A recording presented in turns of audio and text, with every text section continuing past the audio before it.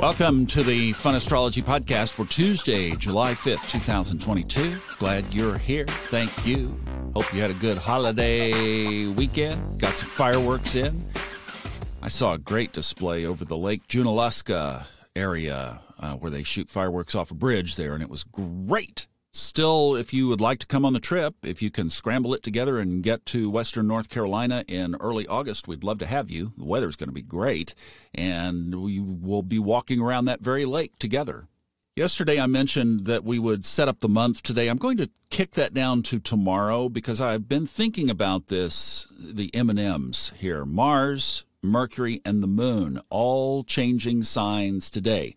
Two of them already have. Mars is now in Taurus. Mercury is now in Cancer. Later today, 6:25 this evening, the Moon will enter Libra. It has a 4.5-hour void of course ahead of that. So the void of course is at, let's just use round numbers here, 2 o'clock.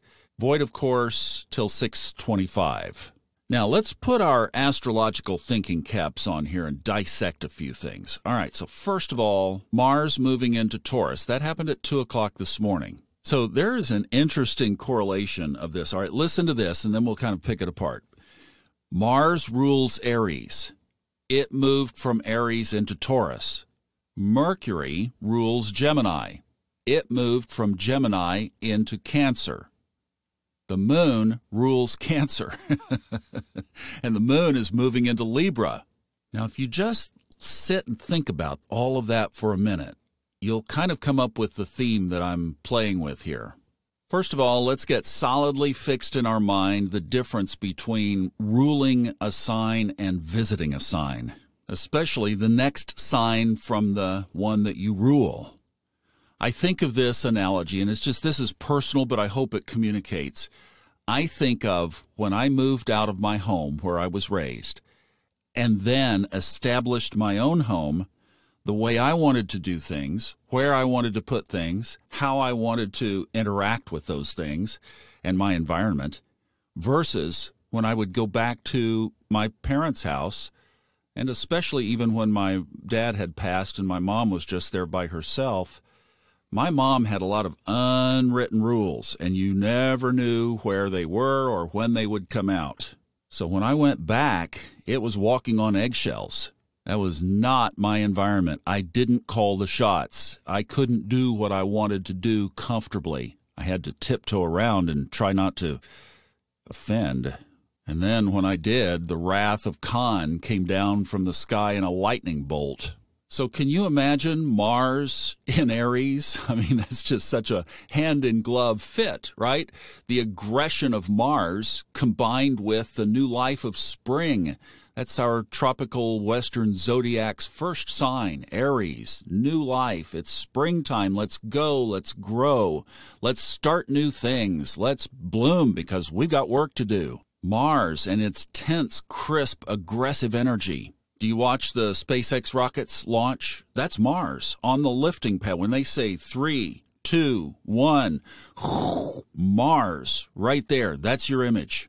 Now, think of a beautiful mountain field in the summertime.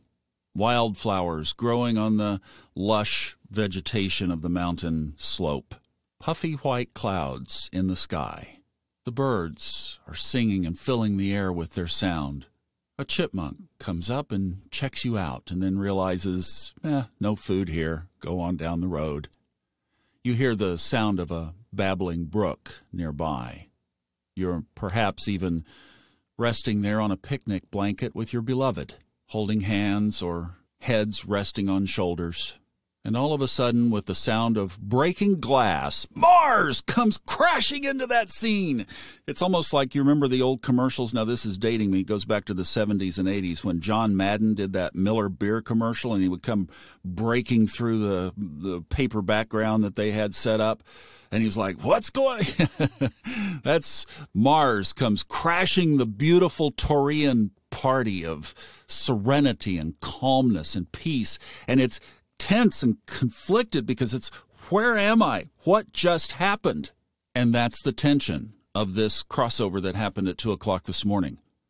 So now all of a sudden we have the nature of Taurus calm, grounded, collected, peaceful. Serenity is like the most important thing. Mars, like a bull moose in a china closet, the cauldron of where we are now in our world collectively. And what we have set up now is a battle. Who's going to win? Is the Mars energy going to overtake Taurus and disrupt Taurus and make Taurus tense? Or is Taurus going to calm Mars down? Then let's think of the collective versus the individual. I read over the weekend that over the 4th of July weekend, the independence celebration of the 246th birthday of America, 38%, according to a Gallup poll, said they were proud to be an American. That energy is going to process this tension differently than you and I. You and I will look at our natal charts. We might look at our progressed charts or our solar arc charts, and we'll find out what houses and aspects conflict with this tension that is definitely there. It's just how are we going to process it?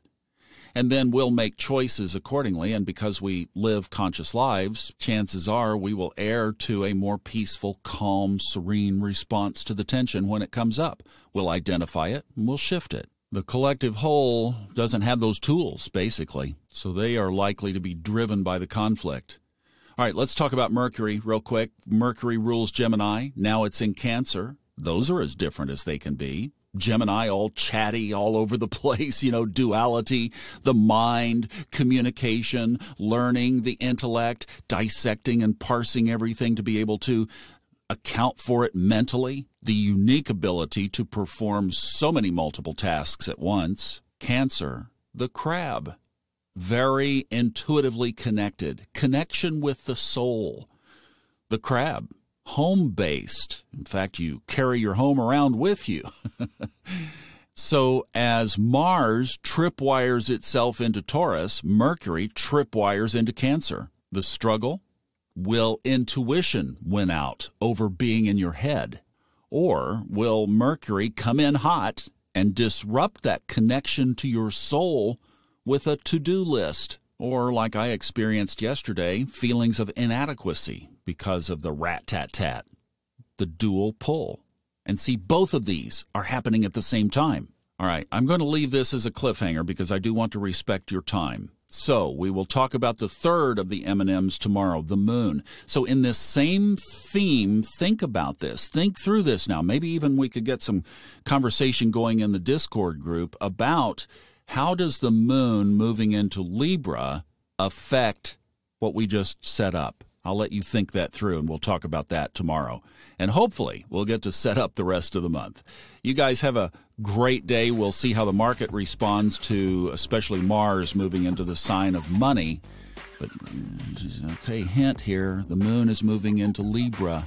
Think it through. We'll see you tomorrow. Have a great day.